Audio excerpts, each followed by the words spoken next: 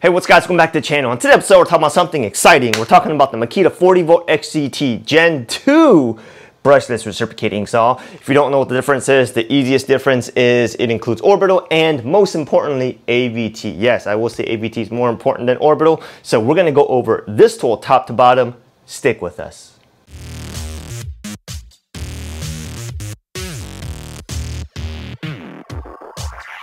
All right, you guys, so this right here is the GRJ02. You can buy it as a tool only, and you can buy it as a kit with the 4.0 battery. If you buy it with the kit with 4.0 battery, it becomes GRJ02 M1, all right? But this is fairly new to the US market.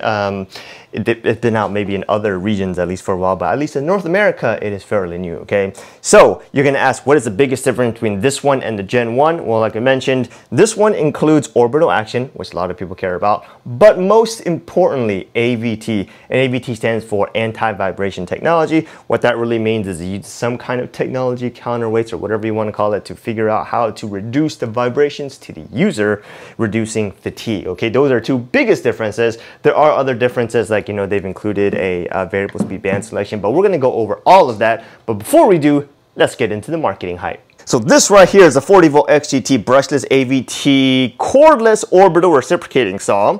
It's interesting, if you look at the website, it actually says recipro saw, not reciprocating saw. But anyways, it's a cordless solution for a wide range of cutting and demolition applications. It delivers the power of a 15 amp corded reciprocating saw, has the Makita built brushless motor that delivers up to 40% faster cutting speed. When we get to the leaderboard, we can figure out what they're talking about 40% to, right? It includes AVT anti-vibration technology using internal counterbalance system that delivers up to 50% less vibration. We'll talk into that in a little bit. It has a variable speed control dial that delivers up to 0 to 3,000 strokes per minute, enables users to max the speed of the application. Has orbital on off, and the stroke on this one is 1.25 inches, as with most high-end or high-capacity reciprocating saws. Just in case you didn't know, most of the other ones on the market are generally around 1 inch to 1 1/8 inches. Large 2-finger trigger, refined crankcase mechanism design, has metal reinforced gear shaft and self-lubricating slider for extra durability. It has toolless blade change lever for faster installation and removal of blades. Has a retractable blade hook, weighs in at a whopping 10.7 pounds with the battery. It has electronic brake, has a built-in dual LED system. It has the standard Makita XPT, you know, protection technology from job site dust conditions and all that kind of fun stuff.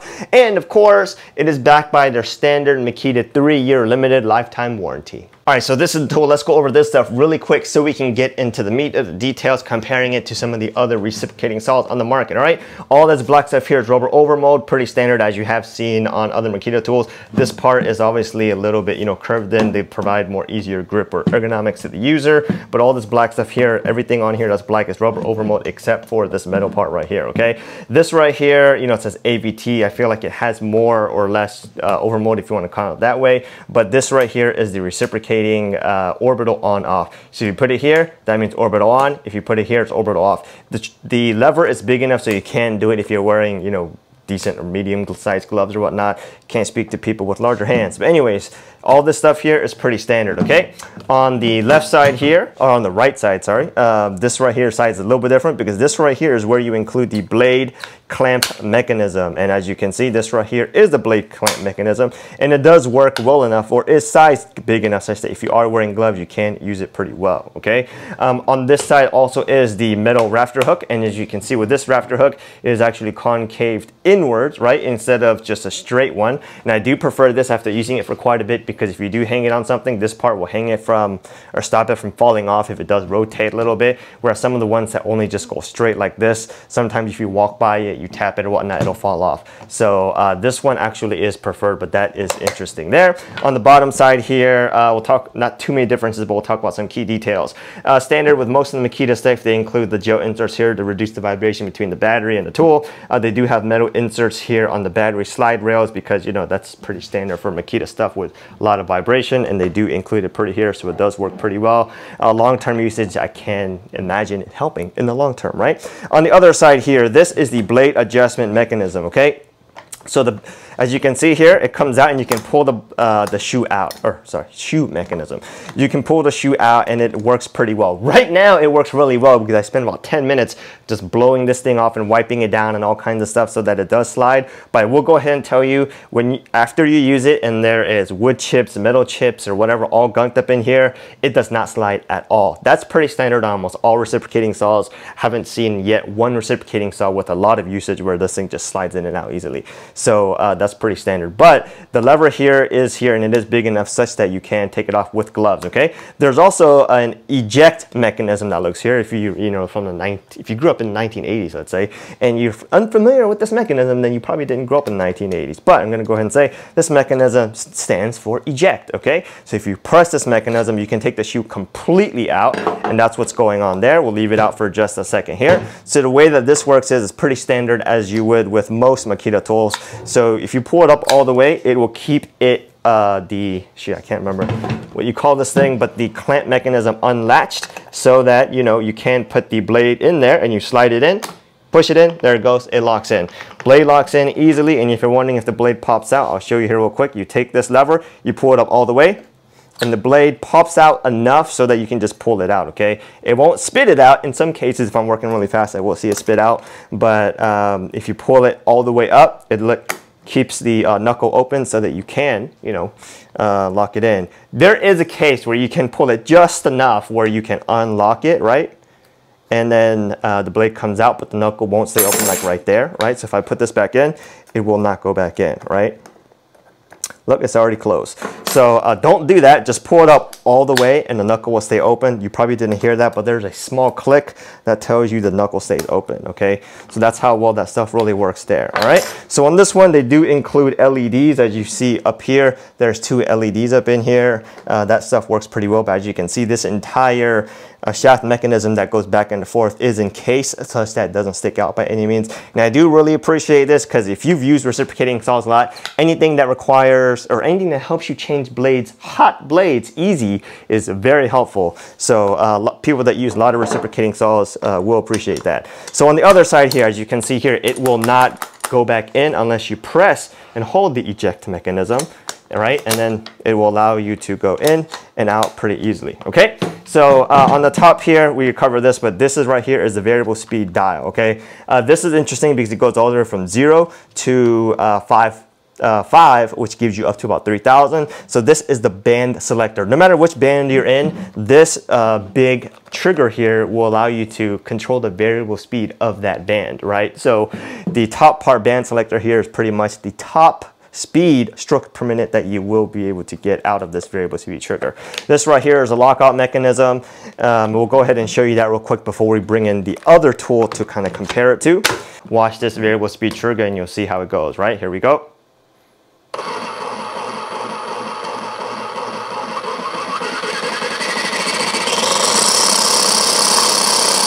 All right, so now let's go to variable speed mode 5, right? Or band selector 5, here we go.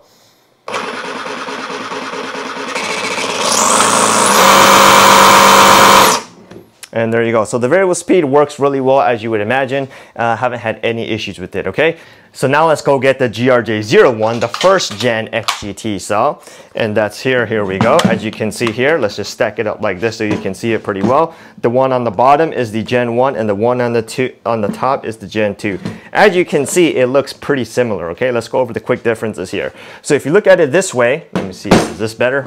If you look at it this way, the way you can kind of tell the Gen 1 and Gen 2 easily apart is the Gen 2 here obviously it's a little bit thicker here. The Gen 1 is a little bit smaller here. The front looks very similar, but there's a small difference that we'll go ahead and point that out.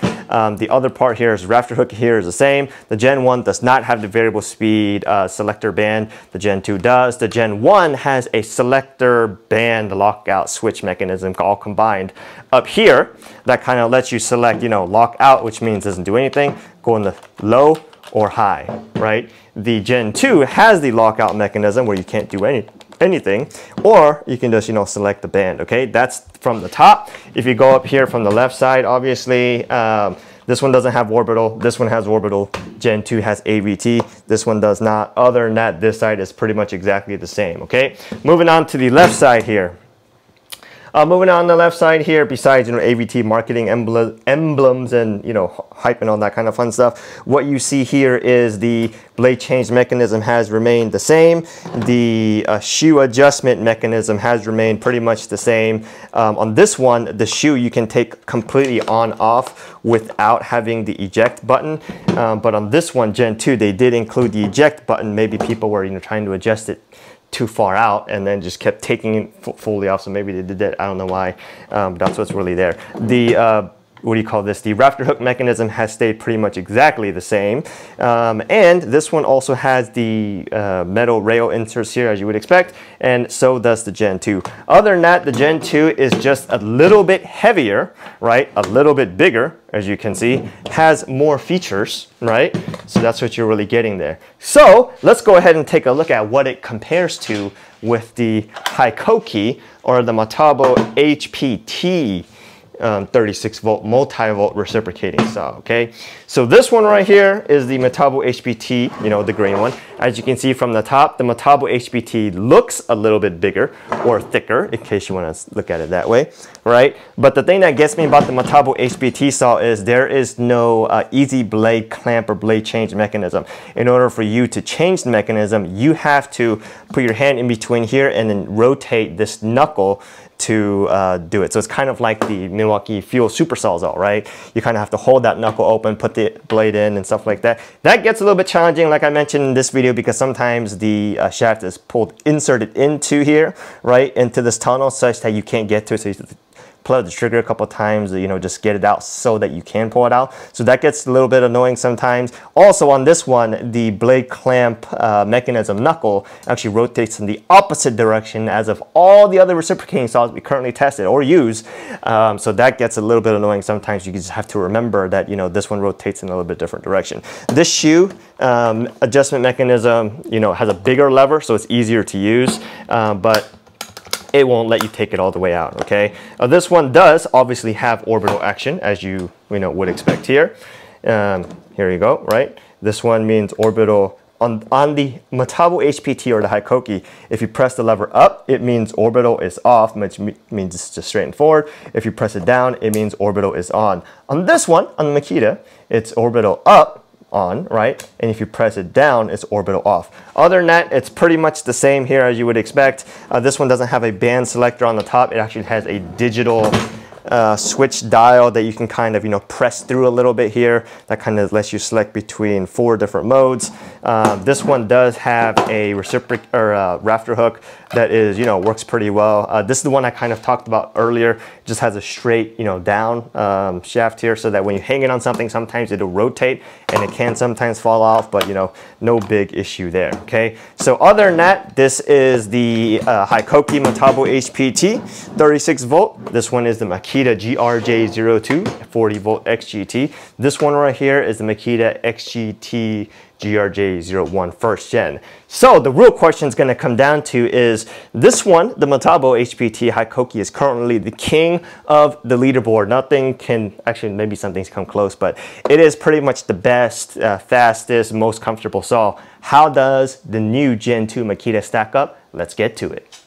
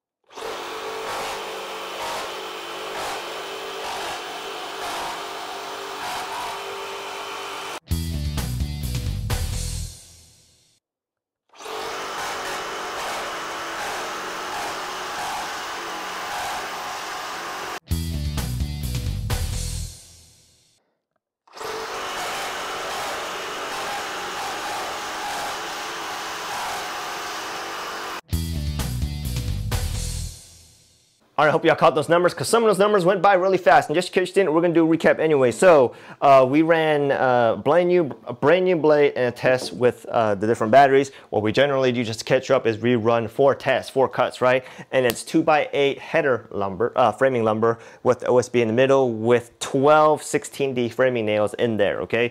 So first 2 tests are weighted tests and the second 2 tests are user inputted tests. So let's go take a look at the numbers, all right? So first we'll go ahead and take a look at the 2.5 amp hour battery and the tool. Okay, first run comes out to 9.07, second run 8.85, third run 6.17, fourth run 6.57.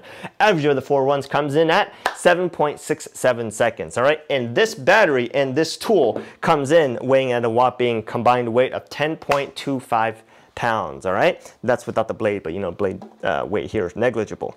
So let's go take a look at what it runs with the 4 amp hour battery. So with the 4 amp hour battery and orbital off, the first run comes in at 7.95, second run 7.42, third run 5.62, fourth run 5.87. Average of the 4 runs comes in at 6.72. Okay, so the 4 amp hour battery in this tool comes in combined weight of 10.8 pounds. All right. Before we get into all the numbers, let's go take a look at actually what the 4 amp hour battery and orbital on looks like. So ran the same test, orbital on. Remember, we run all the tests with the highest speed configured with the saw possible, right? So on the first run, 7.62, second run 7.42, third run 6.18. Fourth run 6.63. So the average of the 4 runs comes in at 6.96. Okay, so the weight obviously is the same whether you have orbital on or off. All right, so let's go take a look at the numbers, right? Where does it stack up against the leaderboard, or how does it compare to Godzilla if you're considering Godzilla to be green and a metabo HPT, right? So with the 2.5 amp hour battery, the GRJ02 comes in and total performance score of 7.67, which is bam, second place, right behind the Metabo HPT Godzilla, which is the multi-volt 36-volt reciprocating saw with orbital on, which had a total performance score of 7.14. All right, so with orbital off, the 4 amp hour battery in this tool had a total performance score of 6.72. Okay, so that puts this saw bam in first place, beating out the Metabo HPT 36-volt reciprocating cell, which had a total performance score of 7.14. Okay, so now let's go look at what happens if orbital on. All right, so with orbital on and the 4 amp hour battery, this tool has a total performance score of 6.97. All right, that puts this saw and this battery combination with orbital on in second place, knocking down the Metabo HPT 36-volt one to third place. Okay, so that seems a little bit weird because you would think the orbital on would, you know, would provide better numbers. So let's go and take a look at it, right? So with orbital on, the first 2 tests of the drop weighted test, the first run orbital off was 7.95 and the second run with orbital on was 7.62. So with orbital on, it was faster. Second run tied. On the third run is where, third and fourth run is really where it starts to get interesting, right? So with the user involved test, they're just putting as much weight to get as fast as cut possible, right? So with orbital off, the third and fourth run were faster than with orbital on. Okay, so just looking at the numbers there. So what's really going on there? I don't really know how they designed this thing to run with how much pressure and stuff like that, but maybe we're putting too much weight on it. With orbital on, taking that, you know, orbital action of, you know, going up and down, maybe putting too much weight on it is detrimental to its effect, right? So one thing you may want to consider there if you are using orbital on, you should probably use this all properly and not improperly. And what I mean by that is properly is letting the saw and the tool do the work, not putting yourself in danger by, you know, just putting as much weight as possible on the tool. So yes, you could probably find a better way to get more faster cuts with orbital on, but we don't really try to figure out what exactly that weight is for every tool because it's probably going to be different, right? What we do is we just put as much pressure on it possible to try to get the fastest cut, which is not always going to be the case. So keep that in mind, all right? So let's close this out. What can we say about this tool? Obviously, this is a great tool, a huge upgrade from the Gen 1. Mainly, let's recap the upgrades real quick. You get variable speed band selection, you get orbital on off, and you get the, if you want to consider that, the shoe comes off all the way without the eject button, right? But the most important thing is AVT. That is the most important upgrade you can get, right? So AVT, anti-vibration technology, I'm going to go ahead and tell you right now, if you, in case you can't see it in the videos, that the user impact or the user feel of the tool is huge, okay? At least for me. When you are using the tool and you let the weight of the tool do the work, you are not feeling a lot of vibrations. And that's what we used to say about the metabo HPT. It had, you know, was it like UVP or whatever they call it, the user vibration protection or something like that, or reactive force control, I don't know what they called it, but they had something that allowed the user to feel less vibrations from the tool. And that's huge because user vibrations from the tool actually introduces fatigue, long-term wear, your arm gets sore, you know, you may wear out tendons, whatever, you can go figure that out. But the point is that it's more comfortable for the user, allowing the user to work more comfortably and longer, right? So that is huge. So would I go ahead and buy this tool over again? If I had, oh, okay, speaking of which, we did buy this tool, nobody sent it to it, it's not sponsored. If I had the option to choose between this tool, the metabo, or the GRJ01, obviously I would say you should buy this tool, okay? Mainly because it cuts faster. The benefit over the metabo is the blade change mechanism, as we've already talked about. And it's more comfortable than the metabo, which is really weird to say because we've always been saying that one was the best, right? If you had to choose between the GRJ01 or the GRJ02, do not buy the GRJ01. It just doesn't have UVP or the AVT, which is huge. That's the biggest reason. All this other stuff I could probably care less about. Like I mentioned, orbital on off. I usually don't really care about it because we don't use it too much. But the biggest thing here is user feel and vibration. Okay, so let's go and talk about the pricing. So this tool right now comes in right around $250 to $275 depending on where you can get it from, and that's tool only. If you don't have XGT batteries, obviously you have to buy it as a kit, or you can just buy them separately, and that starts to become very expensive because now you're talking somewhere close to like $400 or somewhere between, you know, $350 to $400, right? So for $400 you could buy 2 sets of the metabo HPT multi-volt 36 volt tool, because currently right now you can buy that tool as a kit. You really buy it as a bare tool, and if you buy it from a specific place, you can get, you know, full free battery and charger kit. So for $179, you can buy that tool, and if you use the rebate, you get another multi-volt battery. So you get 2 batteries in the tool for about $179, whereas this you only get about just the tool for $250. So if you need that, that one right there is the better deal. If you're not locked into any platform, obviously that's probably the better deal to get better value. But if you are in the Makita XGT platform, or if you just want the fastest cutting, reciprocating, most comfortable, user-friendly saw with the most benefits and all bells and whistles, this is the one to get. That's all I can really say. So, like I said, hope this video helped you guys out. If you have any other questions or anything else like that, let me know. Otherwise, have a great day and go do some good work.